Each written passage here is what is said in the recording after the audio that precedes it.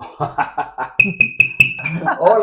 Hola, buen dia. and welcome to our continuing adventure of what it's like to live here in Portugal. And thank you for tuning in. If you're a first-time viewer, please share, like, subscribe for sure. If you're one of our regular followers, thank you very much for your support and encouragement and all your comments. They're greatly appreciated. I'm Kathleen, and I'm Ross. And what did we just finish completing? oh my gosh, we participated in our second São João celebration. It was amazing. And as we titled, are these magic wands? And we're going to talk about that because we had a very significant, I'd say, personal discovery and revelation from this São João about how it adds to the quality of life for us here in Portugal. True. So São João is June 23rd and 24th, and it happens every year. It is the largest festival in Porto. It is like nothing I've ever seen before or participated in my lifetime in the United States. Nothing. It is a mix of ancient pagan tradition and then adding layers of Christianity to it, all kinds of significant things. São João means St. John, referring to St. John the Baptist, but originally there were pagan customs and things about druids and trees and using garlic flowers to, I guess, cast evil spirits out, but hitting people on the heads gently with a garlic flower or a leek flower. And it's kind of a courting ritual too. Yeah, we heard that also. Cavemen with the clubs. Right. The garlic flower is a way to say, hey, I'm kind of interested in you as well. When the festival begins, and it's usually later in the afternoon on the 23rd of June, you will see grills being set up all over the city, and they start grilling sardines. They set out beer stands. This is like every street. It's not just where we live, and it's not just down by the riverfront. It's everywhere. They decorate with little flags, little festive, like party flags, maybe similar to what they do in New Orleans for Mardi Gras, but this is like way over the top from that. They start in and they start cranking music in the evening. Once things get dark, wow. And you start hearing this noise. And they are not crickets. They are these magic wands that I think take the place of the old tradition of the garlic flower. But this is very cool, and that's why we call them magic wands, because little kids, old people, everybody in between that wants to participate in this festival carries one around. And everybody's fair game, and that's what's so cool about it, is that nobody gets upset if all of a sudden you as a stranger come up and bop them on the head, and they turn around and do the same thing if they have a hammer. And as the evening goes on, and there's a little more consumption of wine and beer, inhibitions start to disappear as far as, and people are just totally friendly about it. And dancing and singing. There are Portuguese songs that you can hear they're singing about São João. Yeah. We don't know those songs, but the locals do, and they sing them. They crank up the music. Every street seems to have either live music, and they have live concerts all around, or they have like a disc jockey playing that stuff, and people are doing conga dances, and they're doing all the crazy stuff, and you can see little kids with their hammers. So what I did, I would bend over, and a little one would go like this, and they get so excited. Yeah, and so sometimes they try to be very stealth about it. They'll run up behind you and get you, and then they'll take off. Like, it's so cute. It's a big surprise. But the hammers, we're not sure. The significance is a show of friendship. It may be part of getting rid of evil spirits. And then people, you'll watch people individuals or large groups launch sky lanterns, these paper lanterns that are fueled by flame that heat up and then launch. A wonderful restaurant across the street, we watched the whole team come out after they completed service for the night to launch their lantern together. And it looked like to me is that they were just doing that out of an appreciation for the success for this year and for what's to come in the future. And each other. Yes, and each it's other. Small teams, and then everybody's one larger team. The neighborhood here was one large team, but as a whole, it's Porto. It's the city.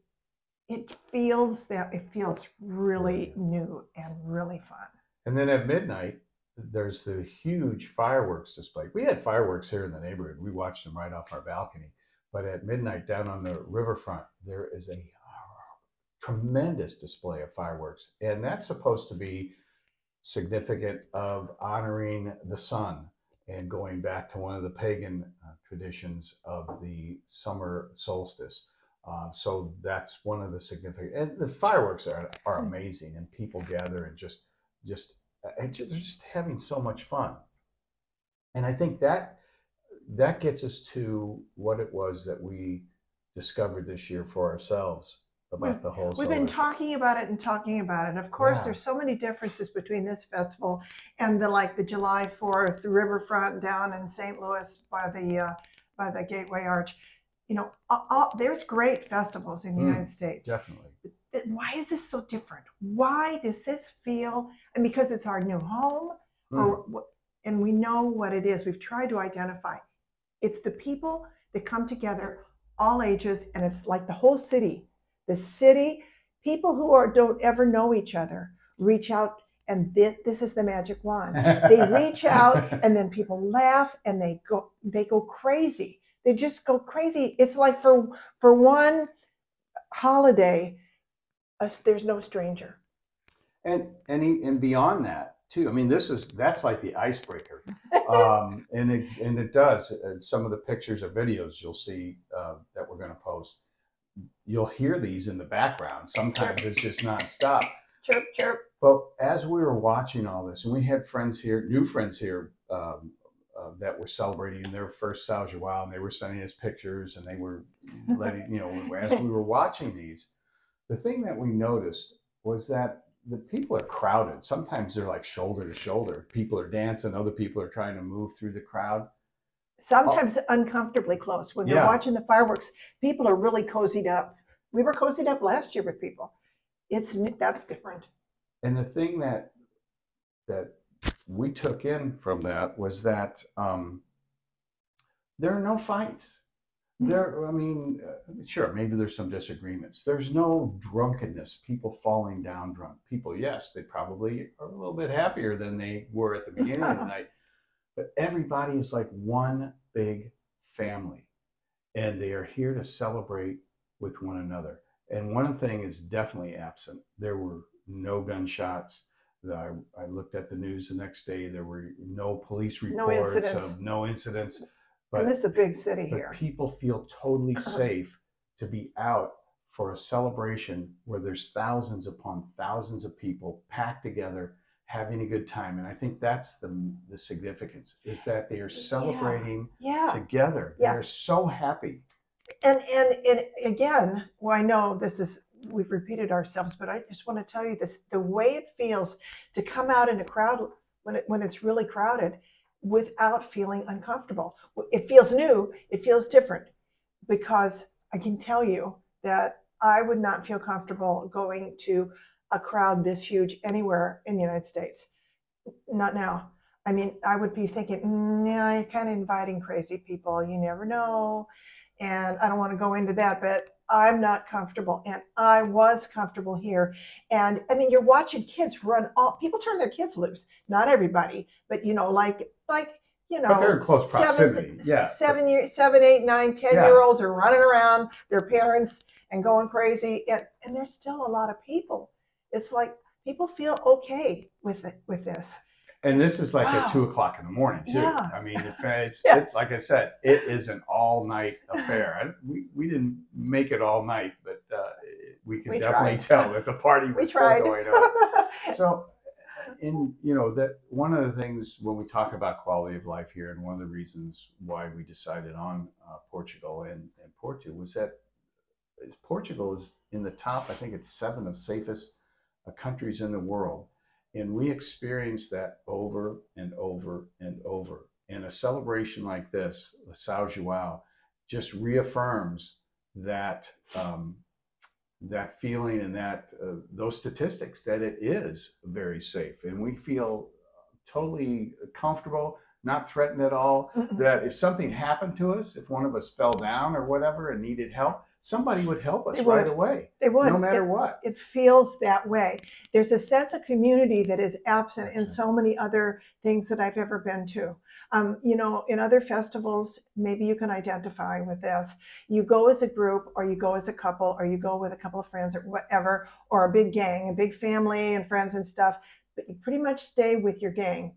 And here, it's like people are connecting with total, or who would be ordinarily a stranger. It's like it totally melts these things. It totally melts away this wall, and it brings people for this short span of time into appreciating each other, the culture, the city, the country. And it's the coolest. It is just so cool. It is, Loved it. Love it.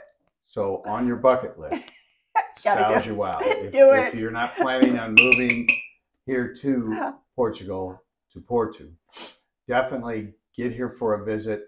Plan ahead, because all accommodations are pretty well taken up. June and it's 23rd. a little pricier, but it's worth it. Put it on your calendar and get here and experience the community, the celebration of São João, and purchase your magic wand. Magic wands are available everywhere, and then people go around like they're selling beer on stands. They sell bags of these all over, and you can buy the lanterns too.